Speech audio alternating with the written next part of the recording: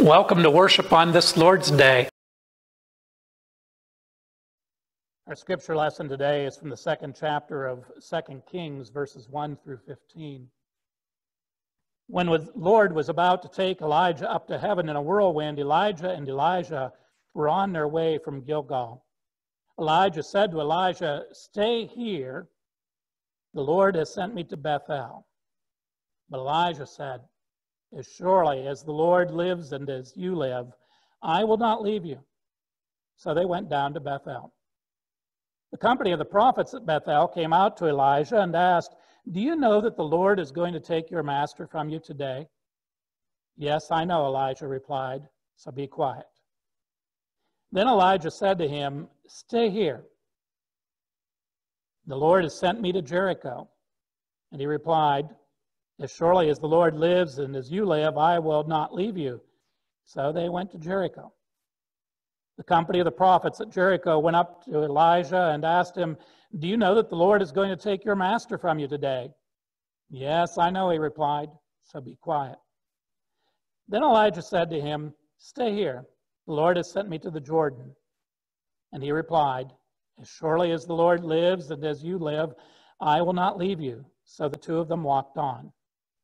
50 men from the company of the prophets went and stood at a distance, facing the place where Elijah and Elijah had stopped at the Jordan. Elijah took his cloak, rolled it up, and struck the water with it. The water divided to the right and to the left, and the two of them crossed over on dry ground. And when they had crossed, Elijah said to Elijah, "Tell me what I can do for you before I am taken from you." "Let me inherit a double portion of your spirit," Elijah replied. "You ask for a difficult thing," Elijah said. "Yet if you see me when I am taken from you, it will be yours. Otherwise it will not." As they were walking along and talking together, suddenly a chariot of fire and horses of fire appeared and separated the two of them. And Elijah went up to heaven in a whirlwind. Elijah saw this and cried out, my father, the chariots and horsemen of Israel." And Elijah saw him no more. Then he took hold of his garment and tore it in two. Elijah then picked up Elijah's cloak that had fallen from him and went back and stood on the bank of the Jordan. He took the cloak that had fallen from Elijah and struck the water with it. "Where now is the Lord, the God of Elijah?" he asked. And when he struck the water, it divided to the right and to the left, and he crossed over. The company of the prophets from Jericho who were watching said, "The spirit of Elijah is resting on Elijah." And they went to meet him and bowed to the ground before him. The word of God for the people of God. Thanks be to God. So in this passage, this is one that is shared at annual conference each year as an elder of the church who is retiring takes a mantle off of their shoulders and places it onto the shoulders of an ordinand about to be ordained an elder of the church. We've practiced that practice for many years, and I don't know how the retirees make their selection. My elder class, when we were about to be ordained, we chose by lots who would be the one to receive the mantle.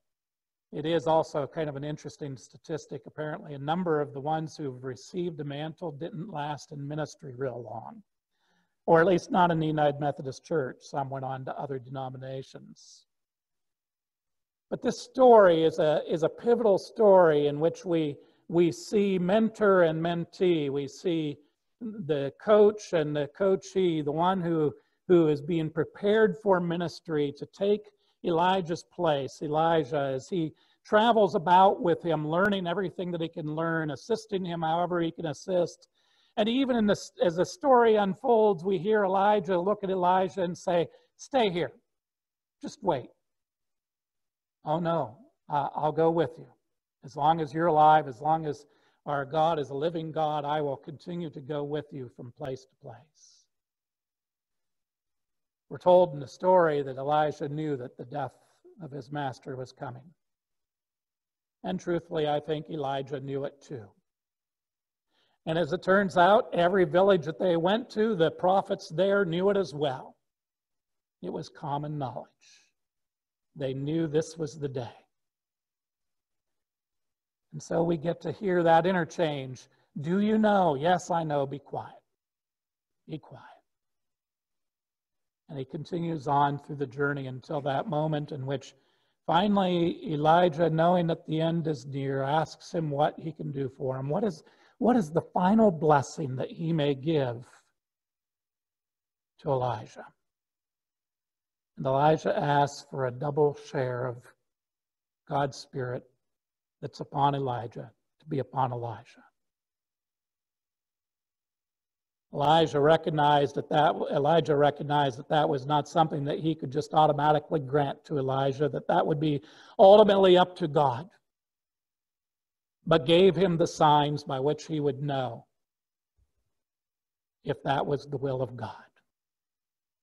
And so we see it unfold. This is an act of discipleship. Over these last couple of years, you've been hearing me talk quite a bit about discipleship, and I've got news for you. You're going to continue to be hearing quite a bit about discipleship from me in the years to come. I will say that in some ways that is a change in my ministry. It's a change in a lot of our pastors' ministry, because we went through kind of about a 100-year period in which we saw the work of the church of discipleship being something that we tended to place in the hands of Sunday school only. But we didn't even call it that. We'd call it Christian education. It tended to be more about receiving information and learning that way, but not about transformation. Not about as much to the question of, what does this mean for me? How does this change my life? It's really only been over the last couple of decades that major shift has really begun to get focused, because what we've come to realize is that for a while we were living in that age in which you simply build the church, open the doors, and they come. Truthfully, that age has been gone since about the 1950s. I guess it's time for that door to close. It's windy outside. We came into the 70s, 60s and 70s, and frankly, all organized institutions began to be under scrutiny and questioned the validity of who they are and what they are. This was a part of what came out of that movement of the 60s that really questioned everything of authority. So not just the church, the government, other institutions as well. And suddenly it was no longer something that if you wanted to be somebody in your community, you ought to show up in church. That no longer is that important. And so it's meant dwindling numbers across the years. And we've suddenly realized that build it and they will come doesn't work. The truth is that we are always one generation away from Christianity coming to an end. The continuation of Christianity depends upon those who are currently Christians to continue to spread the good news, to share the love of God, to mentor others in the faith, to disciple them, to, as Jesus said, go and make disciples. And when we fail to do that, we fail the passing of the mantle to the next generation. Today, as we spend some time on discipleship, I want to talk a little bit about the phases of discipleship. First one I want to look at is this diagram that talks about life stages. It's a good way to understand discipleship if we look at human development first. The first one I'm getting back in touch with right now, as you know, is a brand new grandfather. Infancy. When you think about infancy, when you think about this stage of development, the child can do nothing for themselves. I think about our conversations with my son this past 2 weeks and daughter-in-law, and it's changing the baby's diaper, it's feeding the baby, it's making sure that the baby is adequately clothed to keep warm enough or not get too warm. Literally everything has to be done for the child. She cannot bathe herself. She cannot do anything by herself. She is an infant, and she needs care. But as she grows older, she moves into childhood. What are some of those things that begin to mark the difference between an infant and a child?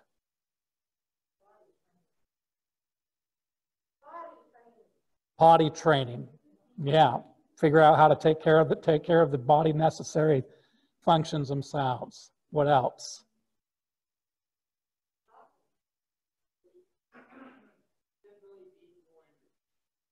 Learning to be more independent.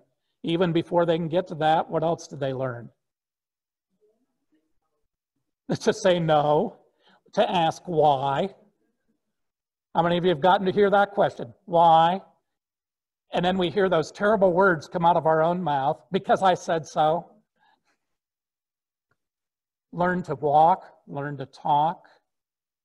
Even before walking, perhaps crawling, climbing. So it's all of that exploration that the child is beginning to do that really is what marks them different from infancy to childhood, is now they are beginning to do some of their own exploration. But are they ready to be completely independent? No. They still need guidance. They still need some additional help from others. Oh, yeah, they may be able to get dressed, but somehow the shoe ends up on the wrong foot, doesn't it? When they get older, it won't fit that way anymore. But they might get away with it a little bit at that age. Or they get their clothes on backwards. Well, some of us may never get completely over that one. But, it's just there's still some more assistance that's yet needed to help them out. They learn to feed themselves. They begin to figure out how to manipulate a fork and a knife and a spoon and to be able to do those things. Again, they may still need somebody to help them cut their meat. Maybe that's not quite something they've mastered yet. As we continue to think about those stages of growth, the child grows a little bit older and gets a little more experienced and eventually becomes into those terrible years known as teenage years, adolescence. All the hormones start raging. And now they don't think they need mom and dad anymore. They are independent. I can do it myself. And I don't want to do that. I don't want to go there. I want to go do this. Independence begins to mark that more and more. And truthfully, we know as adults we need to let them start having some of that independence. That it's a normal part of that growth process. And yet we still have to be kind of somewhere near that when they fall and fail, that we can pick them back up, help them get back to their feet and say it's okay. And they move on, and they learn, and they grow. The last stage on this chart, that of adulthood, it's really inaccurate that in any of these drawings I've ever seen, we kind of just group the rest of your life into that one big category. Because the truth is that those stages of development continue on. When we think about it, we do not expect the same things from our 20-year-old that we do from our 30-year-old. Nor do we expect the same things from a 40-year-old that we expect from a 30-year-old. Nor do we expect the same things from a 70-year-old that we would from somebody even older than that. Each age has its continued development that's happening, and there reaches a point where it seems like we start going backwards, doesn't it?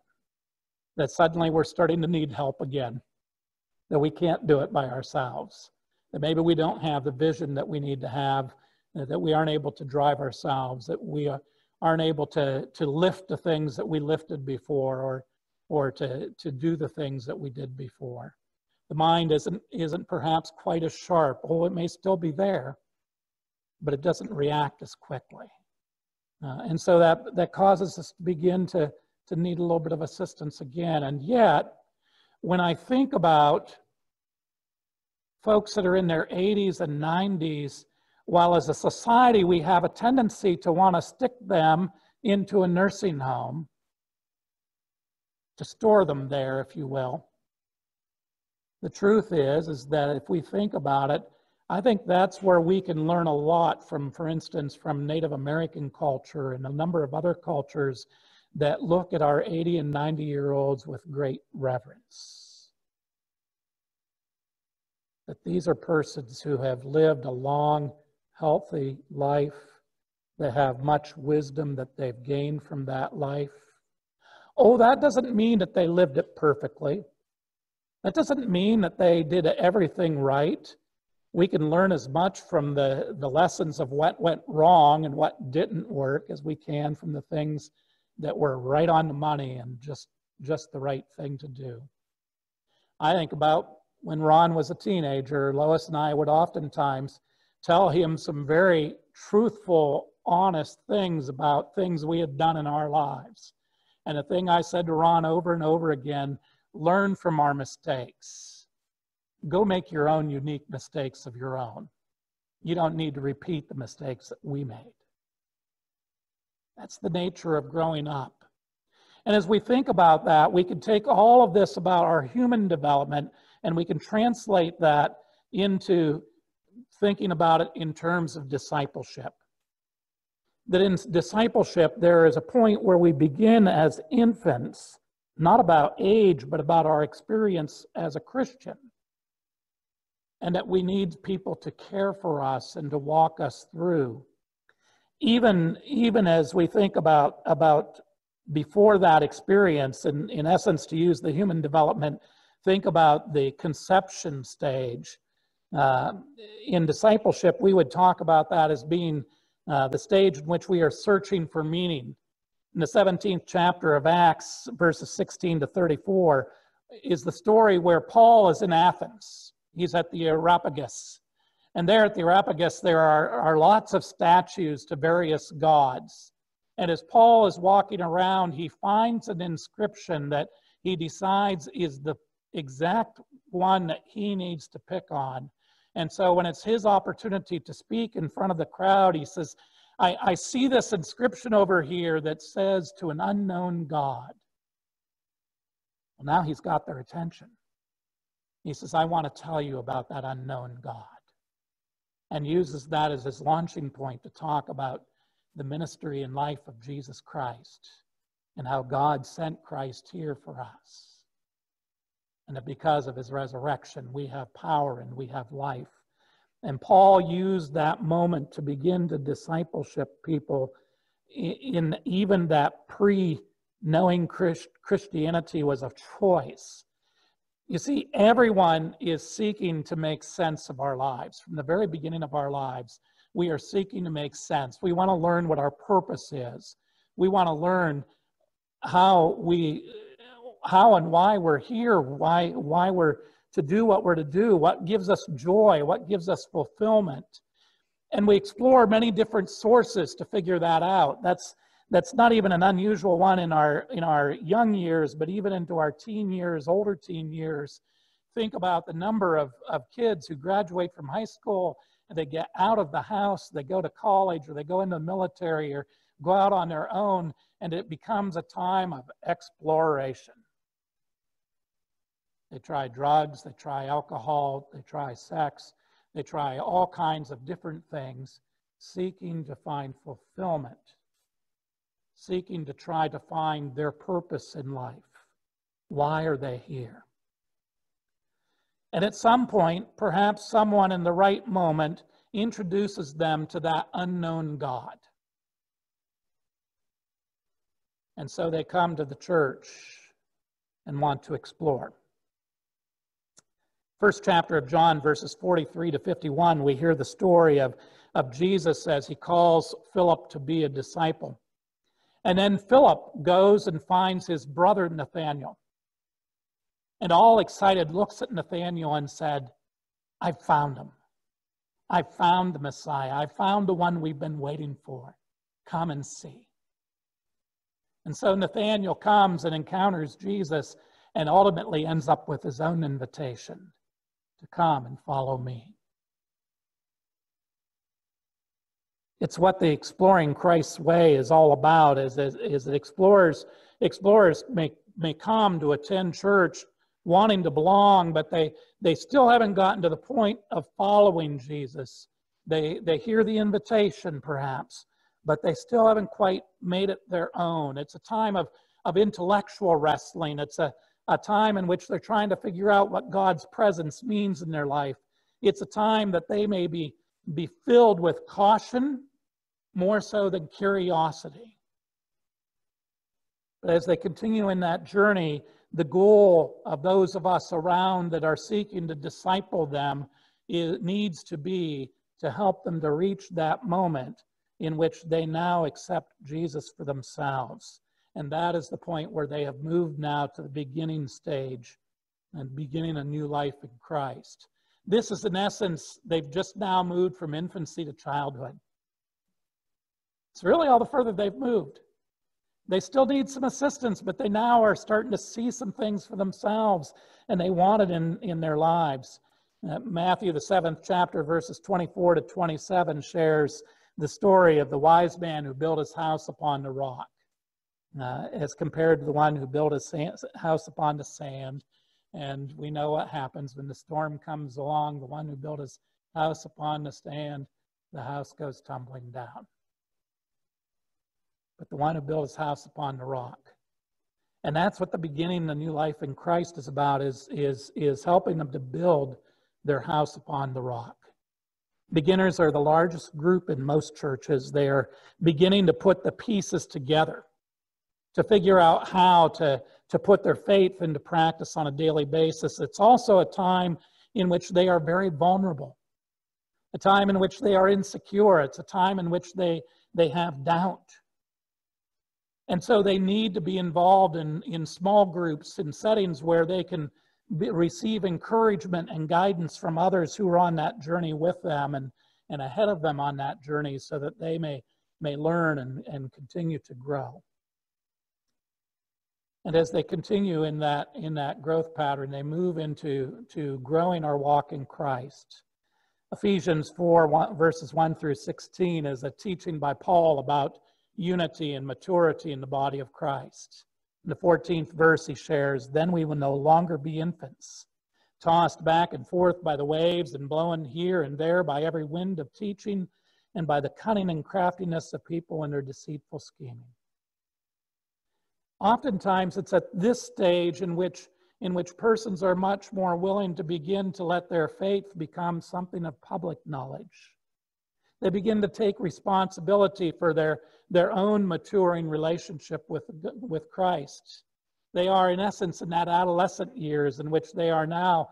They still need somebody nearby, but they're much more able to begin to do things on their own to figure out what this relationship is all about. They begin to invest their own time and their own energy to grow. And in this stage, this is the stage where we seek to live our faith in everyday life, looking to Jesus as the source of our life, looking to Jesus as the pioneer and perfecter of the pathway upon which we find ourselves.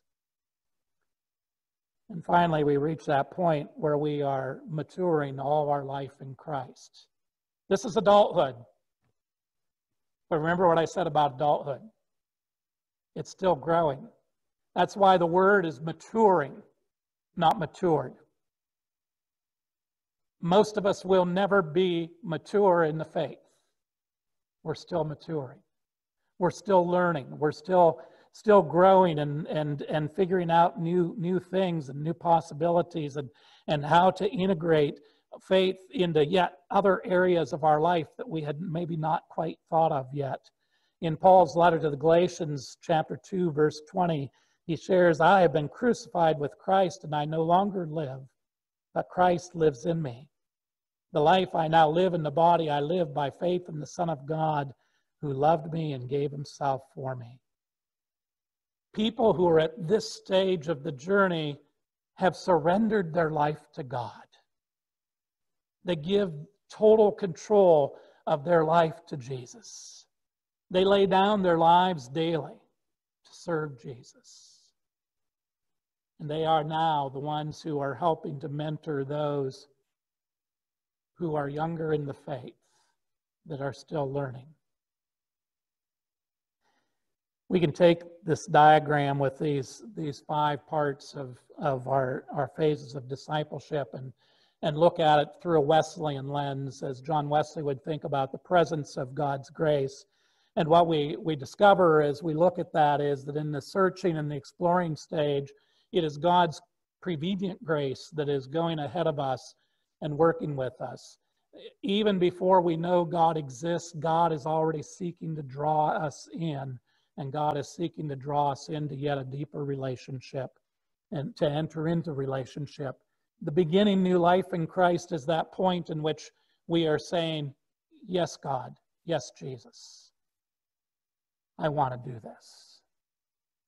It is that justifying moment in which we come fully into relationship, into the righteousness of God.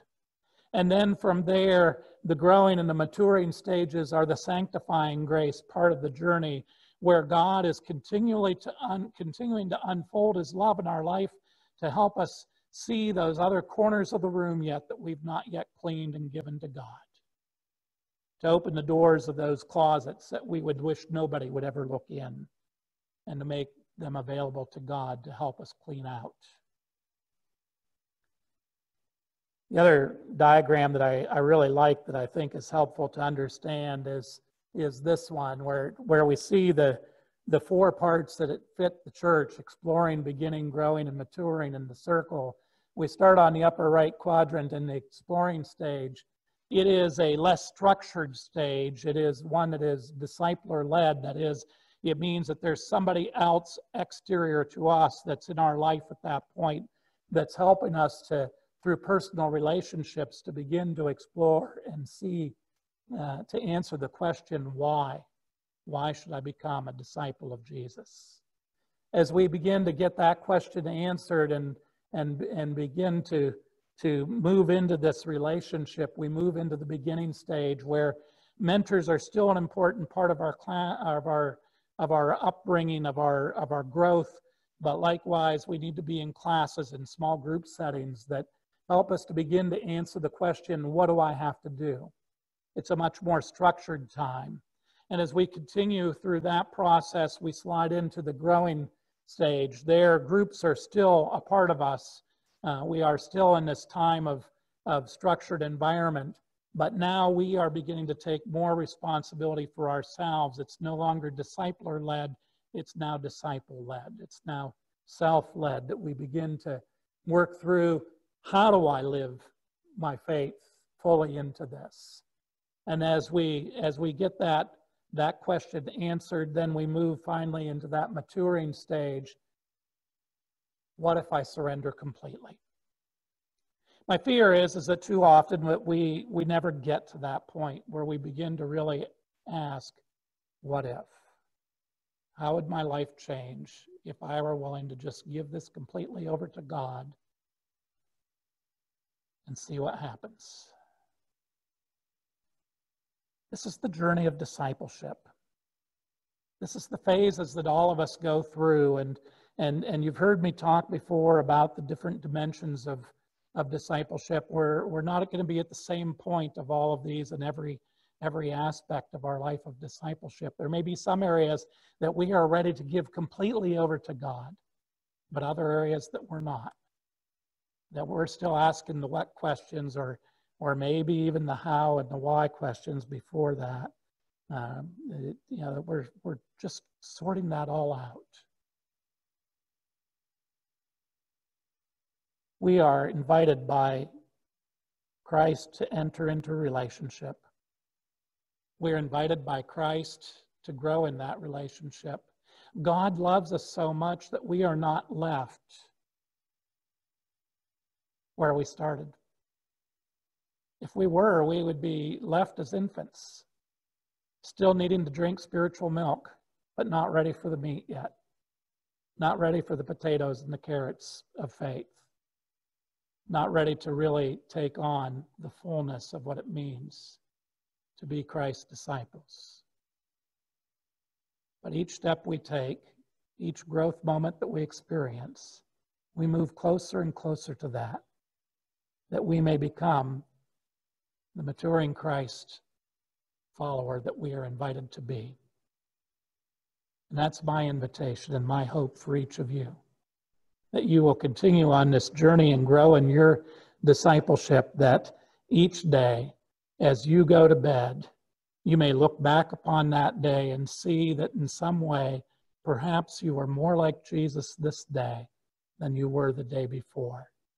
And that be your goal for the next day, that the next day you be more like Christ than you were today.